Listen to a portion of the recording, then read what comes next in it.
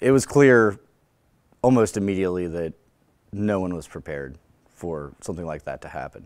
It was like the Batman movie where the Joker poisons everything and within 3 days everybody is stinky and disheveled. It quickly became clear this was not a boil water advisory. This was something much more serious. You know, I don't think anyone had any clue what was going on.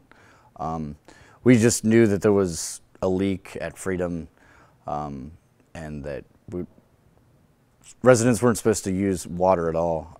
Of course, having reported this and living in Charleston, we were just as affected as anyone else. So the first 3 days after the spill, people were coming to work unshowered, basically cleaning up as best you could with like baby wipes or some sort of like, you know, whatever towels you had laying around that you could clean yourself with.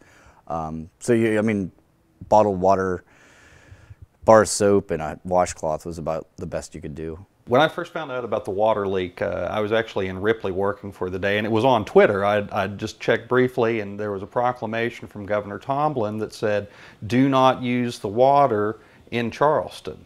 And that was really kind of the gist of it. I didn't know what else to expect, and I was just looking for more answers, as everybody was, I'm sure, but it was just kind of a panic thing, thinking that the water is out. There is no water. Do not use your water. But it was like opening up a Pandora's box of issues about water, not just in our state, but nationwide, and realizing the sort of precariousness of of water quality and the security of water quality. And you know, the more rocks we picked up and looked under, you know, the more we found. And for me, it was really an education in the entire ecosystem of looking at water. What are the political implications? What are the, you know, there are so many different groups who concern themselves with water. They don't all agree on how you look at water quality. When the crisis happened in Flint, Michigan, it was tragic, but it also confirmed for us what we were really seeing, even just trying to investigate issues of looking at water quality in this state.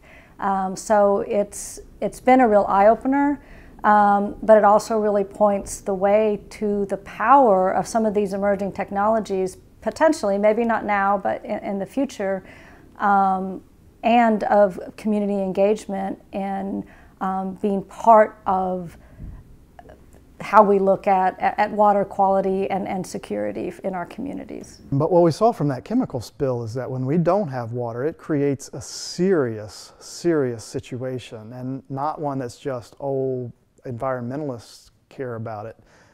Everybody cares about it. Citizens care about it. Businesses care about it. It's wildly important to us, and we see it when we realize it when it's gone or when it's not available to us. That was the first thing that the chemical spill told us, is just how valuable it is. The second thing it taught us is that we have to be protective of that water. I mean, we have to be protective of that water because so much of our state, so much of our businesses, our economy depends on it. It is not just people who care about the environment. They care about the environment because of its value to the people that live here. Even once the water was turned on, people didn't believe the water was safe. There are some who live in parts of those 9 counties in southern West Virginia who still don't believe their water is safe. They won't drink it, they won't bathe in it, they won't cook with it. They've gone to drilling their own wells or collecting rainwater or buying bottled water.